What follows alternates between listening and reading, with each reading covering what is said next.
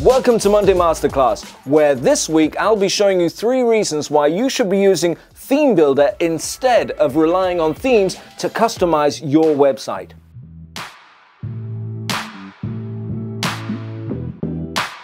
What we have here is a page that I've put together for this masterclass. I thought it might be a good excuse to try out our latest template kit for travel agencies and travel booking sites. Right now, I'd like to take a moment to briefly show what happens to the template when we change the theme. Now, as we explained, the theme is what we call the structure that defines where certain parts of content always appear, while the template defines the way it might look. So here is our site's blog page. The only thing we've done so far is insert the blog template from the Travel and Tour kit using Elementor. As you can see, we're still missing the site header. So what I'd like to do right now is create our header by using the Theme Builder feature to our advantage. To do that, we'll open the Elementor Finder using Command or Control E on our keyboard. We'll search for the Theme Builder and select it. Now, as you can see, we're basically back in the WordPress dashboard, and in the Templates tab, we are in the Theme Builder feature. Now, this is what we'll use to create and customize all of our theme elements, and you'll soon see why. We'll begin with our header. We'll click on the Add New button. We'll select the type of element that we want, a header. We'll give it a name, and click on Create Template. We'll select the header template that comes with the kit that we're currently using and insert it. And we're back in the warm, familiar Elementor editor where we can customize our header the same way that we would anything else in Elementor. Once we're happy with our unique header, we'll come down the page and click here to publish it. Now notice that we get this conditions window that gives us even more control over the element's appearance and functionality. And we'll use it now to add a condition to be include the entire site, which I suppose is self-explanatory, and then click on Save. We'll go to the blog page that I've left open in a separate tab and see how our header appears exactly the way that we wanted it to. But if we go back to the WordPress dashboard, in the Appearance tab, we can see that the Hello theme is currently active. And I prefer to use this theme not because it's published by Elementor, but because it was designed to be exactly what the designer needs, a blank, unrestricting canvas. Now let's see an example of what happens to our page when we change the theme to, let's say, Storefront that we get with the WooCommerce plugin. Now notice how the theme forces the text and images into predefined boxes, which is fine if that's what you want. And even if it is, the moment there's an update, these definitions might change. However slightly, they will affect our site. Let's try another example and change the theme to Office Press.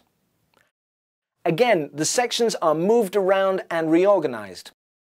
And if we activate WordPress's 2016 theme, we see that our design is almost unrecognizable. WordPress sites and blogs must use a theme. As with most things, there are pros and cons to using themes, and that's what inspired creating the Hello theme. All the pros without the cons. It carries no definitions that can skew or cram our content into spaces. It acts as a fresh blank canvas for any templates and designs that we want to place on it. And as for the elements, such as headers, footers, pop-ups, etc., we use the Theme Builder to customize them any way that we want without the worry of them changing as a result of the changes to a theme.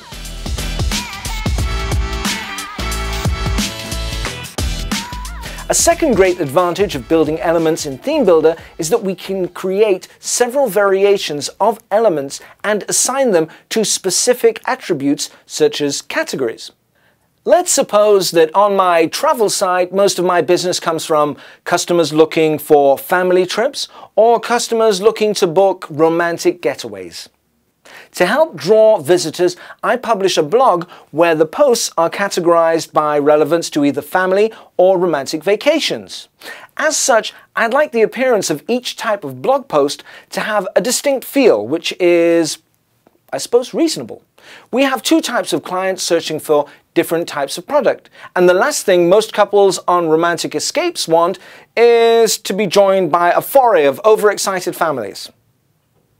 This is what the blog post page looks like now, with a couple of fake posts that we created earlier. Back in the Theme Builder feature, we can see all of the elements that we've created for our website. We can use this menu to edit, export, etc., just the same as everything else that we're used to doing with Elementor and WordPress. For now, we'll click on the Add New button and go down here to the drop-down menu where we can really appreciate the list of elements that we can create in Theme Builder. We can use this to create a footer in the exact same way as we did a header. But instead, let's do something a little different and create a single page. Notice that as soon as I select this option, another drop-down menu appears, and here we'll select the post option. We'll give it a name and click on Create Template. We don't have to choose a template here. We could build our single page completely from scratch, but this way we can save some time, and we'll select a template to work off of and insert it.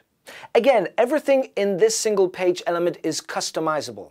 We'd like to have a single page for each category, but we still want to maintain some aesthetic consistency throughout our site. So, just some minor changes. We'll give each category a more appropriate slogan or title, and we'll change the color of some of the layout elements, and we'll save. When we publish this here in Elementor, we'll see this conditions page again, which offers us loads of options. For example, we could select the option to assign this design to all posts or just to posts written by a certain author. But we'll set this template to appear on pages with posts from a certain category, and then select the relevant category and save. Once we've created a second similar single page and assigned it to our second category, we'll just take a look at the distinctions. However slight, they are quite effective. Notice we didn't use a single line of code. Creating elements in Theme Builder is just the same as the way that we build pages in Elementor. It's all a matter of positioning widgets and assigning the conditions using drop-down menus. Another area that we've noticed WordPress users having difficulty is adding buttons and other dynamic properties to theme elements. Again, the best way to customize things like pop-ups and footers, etc., without getting bogged down with code is by using the Theme Builder. To prove my point, let's edit our header using the Theme Builder. Now, in the editor panel, we'll locate the social button widget and drag it over to the heading. The Theme Builder was purposely designed based on the Elementor Builder to keep it both simple and familiar and make life easier for users. We'll just quickly customize it so it looks like part of the original design. We'll update it, and now we'll check it out on the preview mode, and it looks great. All that's left to do, if we haven't done so already in the Elementor settings, is to connect the links to the buttons. However essential these elements are to our website, they are just a few of the list of elements that we can create and customize in Theme Builder, making them completely independent of the theme that we chose for our page, and with all the flexibility and ease of the Elementor Builder. My colleagues and myself are forever using Theme Builder because we find that it saves us so much time by keeping us focused on the build rather than spending time looking for themes and templates. And this way we also get things exactly the way that we wanted, and there are no surprises later on.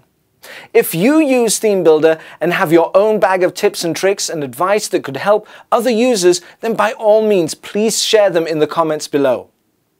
After all, our goal is to be the best at helping others excel at their craft. And if you've enjoyed this masterclass and you'd like to join our community to see and learn more on subjects like design, marketing, and web building for WordPress, make sure that you click on the subscribe button and tap that bell so that you don't miss out on our next masterclass. Thanks for watching. Cheers.